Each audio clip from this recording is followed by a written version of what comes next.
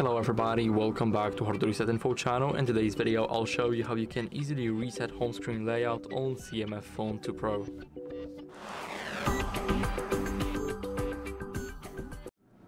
So first, what you guys need to do is open up the settings app on your CMF.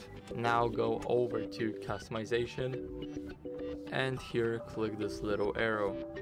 Now as you guys can see, it will ask if we are sure that we want to reset home screen to original nothing layout. So here you can also enable discard current app icons and widgets on the home screen. But if you want to reset it completely, then simply click the reset button. And as you guys can see, now it's back to what it was before. So that's it. Thank you guys for watching. Make sure to leave a like, subscribe, and see you next time. Bye.